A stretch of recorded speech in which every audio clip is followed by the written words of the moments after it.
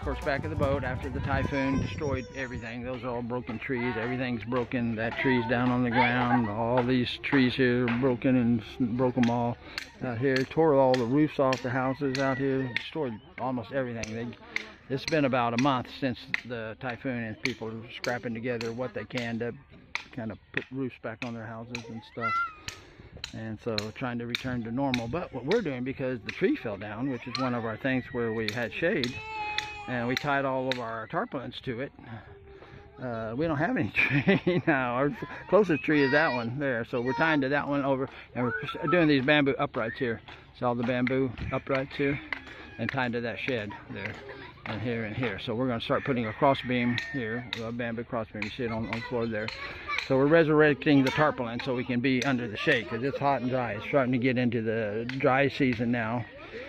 January, February, March, April are kind of the dry season. I think April might be the hottest month too, not June or July like in the U.S. or the, you know. So anyway, we're going to tie these up right now. So we're getting ready to take this to the top,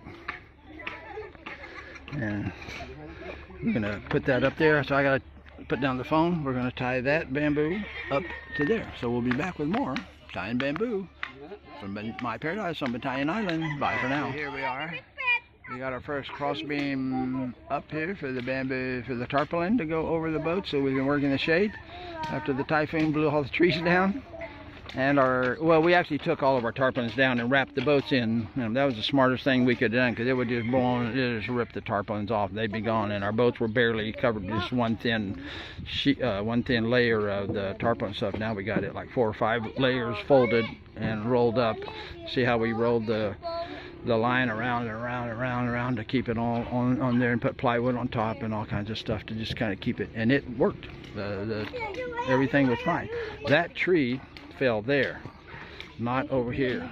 So we're counting our blessings. And this tree here fell that way, not this way. If it would have fell this way, it just crushed 1 or 2 of the holes. And if that tree fell, it crushed everything. That was a huge tree right there, but they fortunately fell the way we wanted them to fall. So anyway, we're going to connect these 2 bamboo poles here. We're going to have to cut the end off of that one, because that's where the knot is.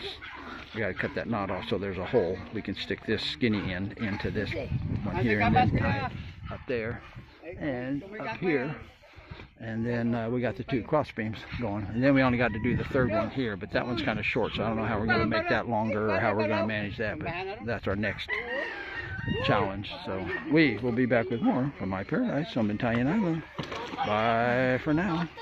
We're going to cut that knot off there. Bye for now, everybody. What we're doing right now, see all this wire, not wire, but fishing line? That's what we're using to tie some crisscrosses around here for our tarpaulin support. So what we're doing, and you're going to have a hard time seeing these lines, but you probably see all those 3 right there. Yeah, those 3.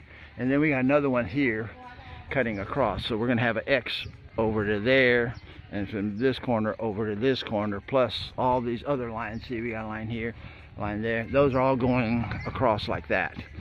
So the tarpaulin will run this way. And then we got some, like I said, some cross wires to just keep it so it doesn't sag, you know, so much between these other like rib lines. So anyway, just wanted to update you on that. So we're going to keep on doing that. We got to run one more from that corner over to that corner, and then from that corner over to that corner, and then from that corner over to that corner. And then we'll have basically 2 X's going across here. I doubt I'll do one from that far corner over to this one. It might be just too much excess. So, because it is hot. We got nothing but blue skies. There's a little bit of cirrus, I think, clouds up there, but basically hot skies, and we need some shade. So that's our roll of tarpaulin. Hopefully that's enough to at least handle it. And we will put that on. Well, we'll finish the X's, and then we'll be back with more from my paradise on Battalion Island. We're putting the tarpaulin up. Get some shade, baby. Bye for now. Look at that. We got a tarpaulin, baby. And we got it all like tied up, cross braced with the fishing line and all that. It's 80-pound test. But then we pulled the covers off the boat. Well, there's some water in the boat from the Typhoon. So we got a big sponge here. And that's really, on these flat bottom boats, the sponge is the only way. You can't get like a jug that you cut the top off of, because it's round and it doesn't match up with the bottom here. But that sponge is flat. You can just lay that sponge down there and it just soaks up a bunch of water and then squeeze it out and back and forth. But anyway, we got a lot of dirt in here. You can, well, I don't know, maybe you can't see better. See, a lot of dirt and stuff from the Typhoon. So yeah, clean all that out. One of our sawhorses went kind of whopper jaw here.